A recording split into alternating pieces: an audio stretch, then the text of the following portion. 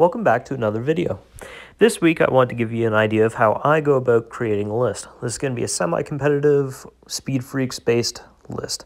So for that we're going to be using a battalion in order to refund all our CPs. So the benefit of running a battalion right now is it will refund all 3 CP, which you can use to buy yourself custom jobs on all your vehicles, which you're going to want because currently orc buggies are strong, but when they are given the ability to take custom jobs, they are even stronger. For this list I will be running Evil Sons.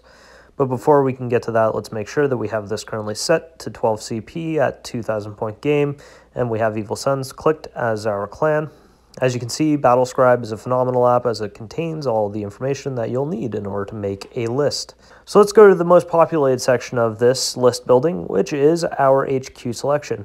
Now, there are many fantastic choices for an aspiring war boss.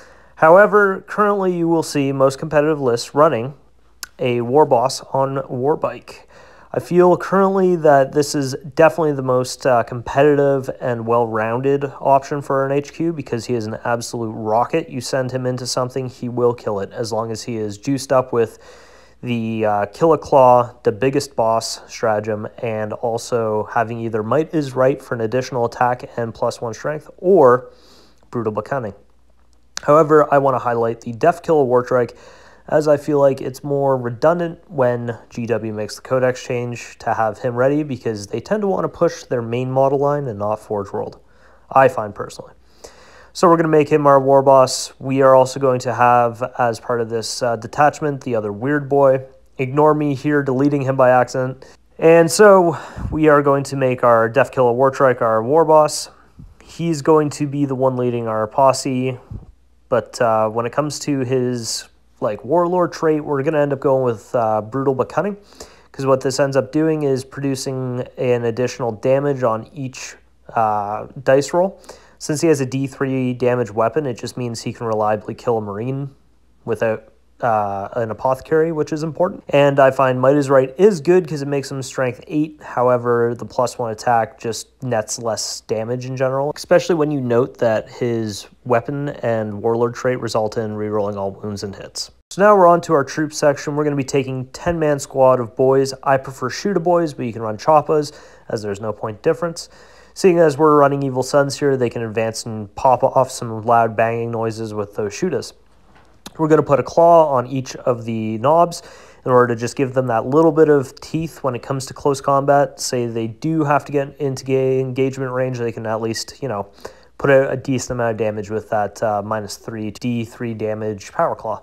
And the way the fists went, I think we'll see something similar with claws. We'll probably remain at -3 AP, but we'll end up probably becoming damage 2 when the codex is released. So now we're on to our best part of this, which is selecting our fast attacks. We're going to take all the buggies we can, including 2 custom boosted blasters because they're effective at hunting marines who are without an apothecary. They're a good backline unit for later on in the game. The main backbone will be a squad of Megatrap scrap jets. You can go with the nose drill corkscrew upgrade if you want. It allows them to fight twice after they have... So after they've completed their first round of combat, they can pile in and fight again, which is really effective, especially if you're running Death Skulls. But since I am not running Death Skulls, I will be opting out of using this one in order to just have that extra CP for when the time comes. Or who knows, you could always use it to give the Deffkilla Wartrike Gorks roar. So we are on to now looking at potential heavy weapon supports. I think currently in the codex our best option is the smash-a-guns. However, a bunch of Def Dreads with the, I think it's shiny bits for the +1 ballistic skill and 4 mega guns is pretty scary because they pump out a ton of high AP, high damage shots. However, I'm not going to be doing any of that, and I will be removing the heavy support. So we're adding in our 2 trucks, and then to round out the list, we're going to add in 15 grots here. It takes me a little bit to math it out. I go back and forth between maybe having a mech gun or maybe some rockets in the squads, but at the end of the day I decided to just opt for 15 grots. Now, don't you be sleeping on grots, because while they are very cheap when it comes to life, seeing as they're only toughness 2 and a 6-up armor save, their silhouette is very hard to see, especially when it's behind like any line of sight or intervening terrain. So they can be used to hold that backline objective, or definitely score you engage on all fronts by having a unit in your backfield. And don't forget the commandos. So I always bring at least 2 squads of commandos, both with knobs with power claws, just to have that potential for doing some damage from deep strike, but more often than not, they're just simply deploying scramblers or trying to get on objectives to mess with my opponent. And if that just happens to put them in terrain, then you're laughing, seeing as they get an additional bonus to their saving throws for being in terrain. So in addition to them, I also have a Blitzabomber and a Burnabomber. The Burnabomber is a great castle breaker at the bottom of the list here. He can fly in and just automatically explode with the Fly and Headbutt stratagem, which deals flat 3 damage to any units nearby him. And that pairs well with the Blitzabomber because it can also deal a considerable amount of mortal wounds with stratagem support. So flyers, buggies, and trucks, oh my. We have quite a bit of versatility in this list and diversity. Nothing's really high toughness, but that's something that you just have to accept when playing orcs. The biggest benefit that we have for our resilience is the shock jump dragsters.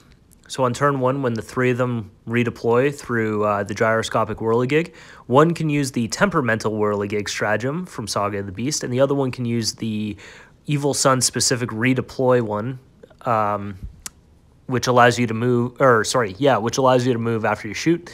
So what you're doing is you're deep striking 3 up, and then you're sending 2 of them back into your own deployment zone for safety, which is an excellent way of just scoring secondaries and causing damage and then being out of line of sight.